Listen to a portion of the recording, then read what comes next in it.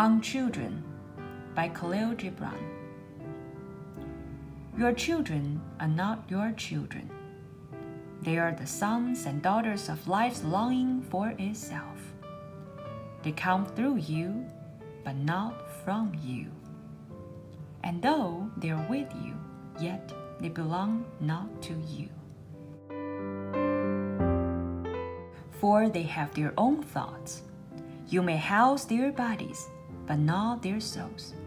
For their souls dwell in the house of tomorrow, which you cannot visit, not even in your dreams.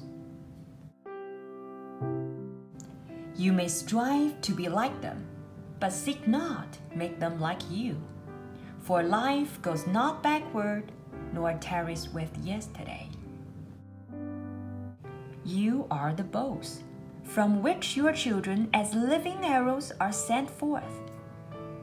The archer sees the mark upon the path of the infinite, and he bends you with his might, that his arrows may go swift and far. Let your bending in the archer's hand be for gladness.